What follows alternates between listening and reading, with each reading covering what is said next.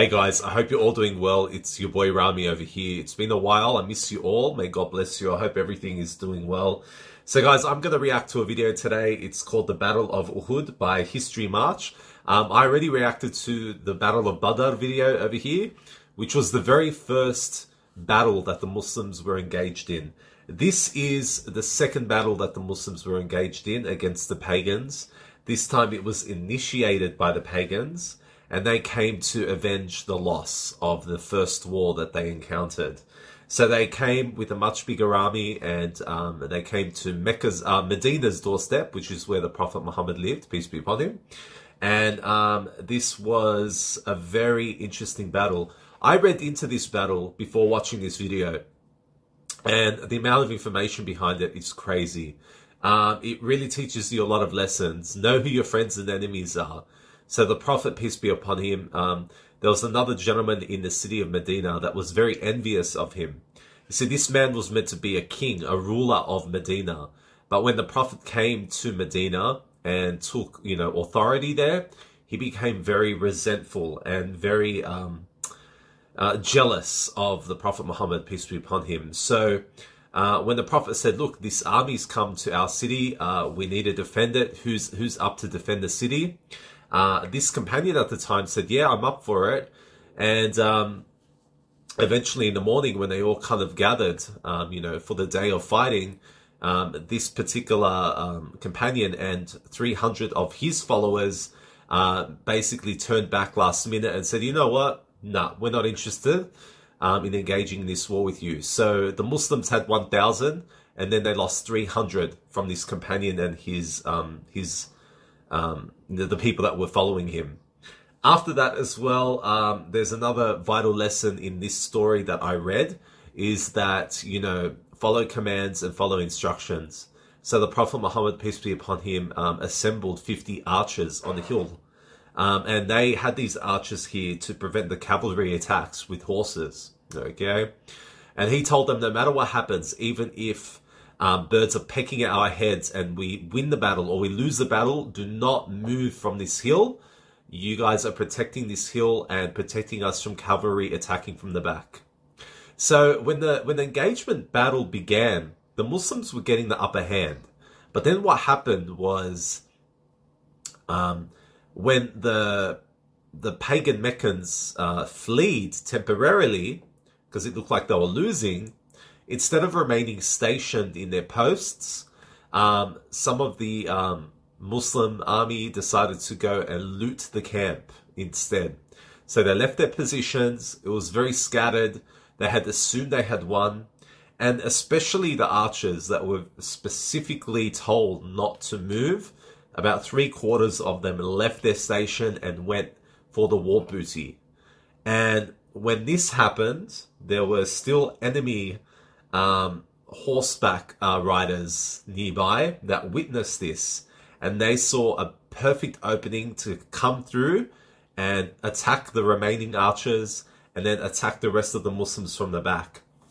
And then by the time this had occurred, the rest of the army that had fled had regathered and come back.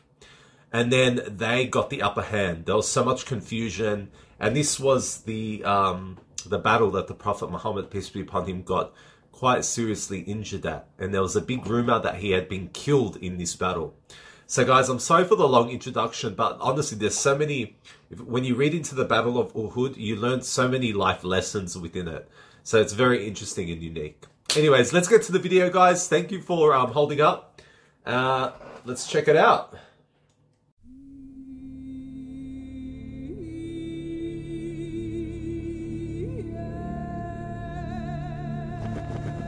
After the Prophet Muhammad's victory over the Qurashi Meccans at the Battle of Badr, the Meccan leadership had been decimated with the execution of Amr ibn Hisham and the loss of many tribal leaders.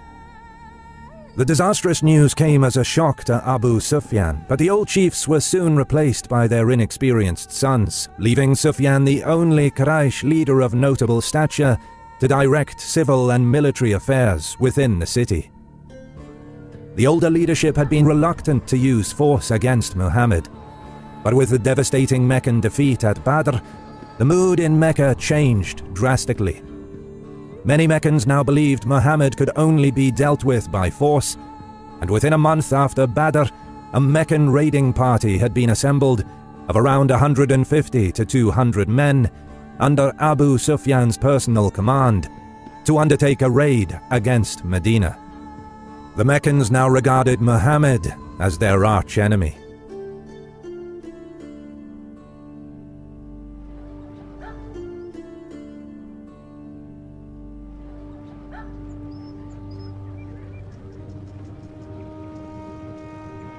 In April 624, Abu Sufyan's raiders approached Medina. Following traditional Arab tactics, they made ready to attack in the early morning, switching from camels to horses.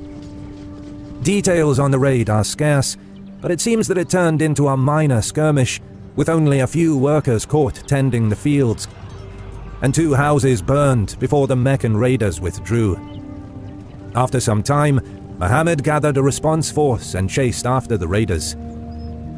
The entire affair is known derisively by Muslim chronicles as the Porridge Raid, since during their escape from Muhammad, the Meccans jettisoned some of their baggage, including several sacks of dried barley used for making porridge. Muhammad soon broke off his pursuit, having given chase mostly to save face and not to engage the Meccans. The following month, Muhammad sought to capitalize off his victory at Badr by assembling a force of up to 450 men and leading raids against 2 Bedouin tribes, the Ghatafan and the Beni Sulaim. While no large-scale fighting took place, Muhammad's strategy became clear. His aim was to strangle and isolate Mecca economically and politically by depriving it of its much-needed Bedouin allies for safe caravan passage. In late January 625, an army of 3,000 men and 200 horses, made up of the Quraysh, an assembly of Bedouin client tribes, and some Abyssinian mercenaries, marched out of Mecca toward Medina, determined to bring the war to Muhammad's doorstep. They took 12 days to reach the outskirts of Medina, with their route of march taking them west of the city, and then north, where they camped at a place known as the 2 Springs on an open plain at the foot of a rocky outcropping called Mount Uhud. Terrain had made the direct approach to Medina from the south impossible, since the city is situated on a lava plain about 10 miles wide and 10 miles long, surrounded on 3 sides by steep mountains. Medina could only be approached from the north over open ground, free of obstacles. The Meccan army went into camp just north of the foot of Mount Uhud, but their arrival was no secret, and Muhammad immediately dispatched Muslim scouts to maintain watch over the enemy army. He called for a general mobilization to meet the threat, and about 1,000 men were mustered for duty. Muhammad knew he was greatly outnumbered. Additionally, giving battle on an open plain would relinquish the advantage to the Meccans. Worse, the Muslims had no cavalry, while the Meccans had 200 horsemen under the command of Khalid ibn al-Walid and Ikramah ibn Abu Jahl, later to become 2 of the most famous Muslim generals in the early Islamic conquests. Muhammad assembled a war council to seek advice. As always, the Prophet was disposed to the defense and wanted to draw the enemy army into Medina itself in urban house-to-house fighting. In this argument, he was supported by Abdullah ibn Ubay, the chief of the Khazrai and an experienced warrior, who was also in favor of fighting it out in the streets. Their argument was sound. The palm groves, springs, walled gardens, and the fortified compounds with their towers made it difficult for the Meccans to bring their superior numbers to bear on the Muslims. The terrain and obstacles would break up any Meccan unit cohesion, making them vulnerable to ambush and piecemeal engagements by the Muslims, defeating them in detail. Meccans also had no siege weaponry, so if the Muslims withdrew into their compounds and refused to give battle, the Meccan army, lacking any supply trains, would be forced to abandon their position after the crops in their field were all used up. However, a large crowd had gathered, some wanting to fight in the city, while many wanted to fight in the open. Muhammad finally decided on a pitched battle. He donned his armor and retrieved his weapons, and ordered the men to muster near the cul-de-sac at the foot of Mount Uhud. However, Ibn Ubay strongly opposed Muhammad's decision to offer battle in the open plain instead of engaging in urban combat in the streets of Medina. He withdrew his contingent of Khazraj tribesmen, about 300 men, a third of Muhammad's army, and rode back to Medina. The rest of the host pressed on to Mount Uhud. Upon the arrival of the Meccans, Muhammad ordered a skirmish line to be thrown out across the northern approaches and nightly patrols conducted to warn of enemy activity. Muhammad then surrounded himself with a bodyguard of 50 chosen men. With the withdrawal of Ibn Ubay's troops, Muhammad had only 700 troops on hand to combat the Meccans. Of these, only 100 were equipped in mail armor. Across the pending battlefield, the Meccan cavalry had deployed in a somewhat unorthodox manner. One troop contingent under the command of Ikrimah ibn Abu Jahl was deployed forward of the main Meccan infantry line and was likely intended to skirmish with the Muslim front line using their lances from horseback. The more serious threat to Muhammad's position was the second cavalry troop, probably larger, commanded by Khalid ibn al-Walid and deployed far to the right of the Meccan infantry line. His mission was to turn Muhammad's flank. The terrain to Muhammad's left was broken by palm groves and walled gardens, but this was insufficient to prevent a movement in formation by al-Walid's cavalry. To prevent the Meccan horsemen from turning his flank, Muhammad posted 50 archers on the I-9 hill, hereafter called the Hill of Arrows in Muslim chronicles. Muhammad reviewed his troops on horseback and then moved them into position on the battlefield. Sources don't specify the exact time of the start of the Battle of Uhud on March 23, 625, but it can be assumed that it likely started in the late morning or early afternoon. The two lines of infantry drew closer to one another, and the battle began when a Meccan warrior stepped forward, challenging the Muslims to send forth a champion to come forth and meet him in individual combat. Ali rushed from the Muslim ranks, attacked the Meccan, and killed him with a single slash of his sword. A single chant of Allah Akbar rose from the Muslim ranks. The brother of the slain warrior rushed from the Meccan ranks to attack his brother's killer. Before he could reach Ali, the fierce Hamza stepped forward between them and cut the assailant down. 3 more men from the Meccan line challenged Hamza, one after another. All 3 met their deaths at the end of his blade.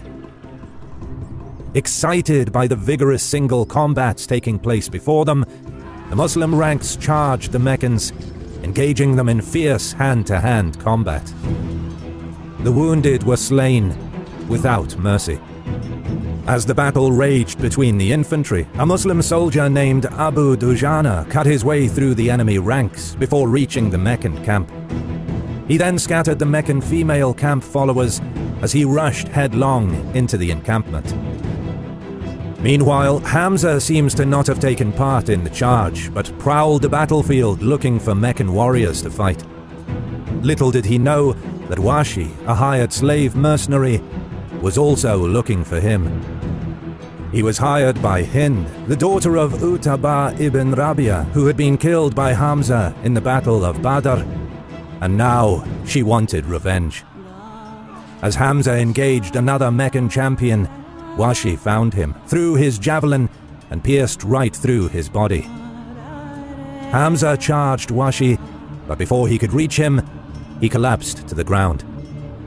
Washi retrieved his javelin and proceeded to walk off the battlefield, having no further business there. The ferocity of the Muslim attack succeeded in breaking the Meccan line at several points, permitting groups of Muslim soldiers to penetrate and begin isolating segments of the Meccan ranks, hacking them to pieces. For a while, their superior numbers allowed the Meccans to hold on to their position. Eventually, however, they began to waver and fall back in a semi-disciplined fashion. It was at this point that the Muslims pressed the attack with great force and ferocity, penetrating through the Meccan ranks until the enemy was cut off from their camp. With Muslim soldiers behind them and in the midst of their ranks, the Meccan defense collapsed. Once more, Muhammad's disciplined infantry had proven that a smaller, highly motivated force could defeat a larger, less motivated force in close combat. Had the Muslims even had a small cavalry contingent with which to pursue and scatter the routed Meccans, the Battle of Uhud would have been a complete disaster for the enemy army. But the Meccan cavalry, commanded by Khalid ibn al-Walid, had still not engaged in the fighting. Khalid hovered near the flanks, moving his mounted contingent about and waiting for the right time to strike. It was at this time that the Meccan infantry broke and fled, exposing their camp. The Muslim attack subsequently lost momentum as the soldiers abandoned the fight to plunder the camp. Many of the archers guarding the Hill of Arrows also joined in the looting, with only a handful remaining at their post. Al-Walid, seeing most of the archers leaving to plunder the Meccan camp, rallied his cavalry and led it at full gallop through the now unprotected gap. Khalid led the horsemen from the front as they turned Muhammad's flank and struck his forces in the rear. 200 Meccan cavalry punched right through the enemy infantry and continued riding, readying themselves to wheel about and strike again. Attempting to regroup along the line of departure, the Muslims broke off their looting and turned around. This provided breathing room for the Meccans to reform and return the attack. Khalid ibn al-Walid continued to wreak havoc behind the Muslim positions, his horsemen riding about the rear, striking targets of opportunity with their long lances. The Muslim infantry began to lose its cohesion and flee, with their formations collapsing entirely. Events went from bad to worse. Muhammad and his bodyguard were now surrounded by Meccan troops pressing the attack with great force. As the din of combat swirled around the Prophet, he was struck in the face with a sling stone that shattered one of his teeth and cut his lip and cheek, and received a sword blow on his helmet, the force of the impact knocking him off his feet. Around him, his bodyguards were being cut to pieces. The Meccans closed in on Muhammad's position. Seeing this, the Prophet's standard-bearer, Mus'ab ibn Umayyah, raised his flag and shouted the takbir to divert the enemy's attention to himself. Mus'ab fought valiantly, but was cut down. Suddenly, the rumor swept the battlefield that Muhammad had been killed. A cheer rose among the Meccans, but they mistook Mus'ab for Muhammad, both of whom wore similar battle armor. News of the Prophet's death brought the Battle of Uhud to an end, with the Meccans breaking off their attack in celebration. Meanwhile, Muhammad, dazed from the blow he received, was safe under a pile of bodies, protected by a few stalwart Muslim warriors. Muhammad and his followers later buried their dead on the battlefield and returned to Medina that night. The Battle of Uhud may have seemed like a major defeat for Muhammad's Muslim army, but Abu Sufyan's Meccan army failed to follow up the scattering of Muslim forces and take Medina. He soon had the Meccan army riding home, believing they had won and that Muhammad was dead. 2 days after the battle, Muhammad ordered the remnants of his army to assemble back at Medina. The Battle of Uhud was a setback for the Muslim cause, but Muhammad had not been killed, and Medina had survived. He and his men lived to fight another day.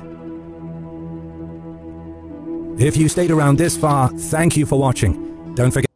Amazingly presented. Amazing video. I love watching these videos because I used to play Age of Empires, guys. And I know war is not a game. Like, war is very serious. But it's very interesting just to see the tactics behind war. You know, what people do to get the upper hand in a situation where they're battling out whatever it's for, whether it's for land, whether it's for, you know, whatever reason people are fighting for. But to see the tactics and the strategy behind it is amazing. It's very amazing. So as you can see, that was a defeat for the Muslim army, and as mentioned, there are many reasons for that, and there are a lot of lessons to be learned from that battle as well. So amazing video, guys. Thanks so much for joining me on this. I hope you're all doing well. Take care of yourselves, and I'll speak to you very soon. Peace.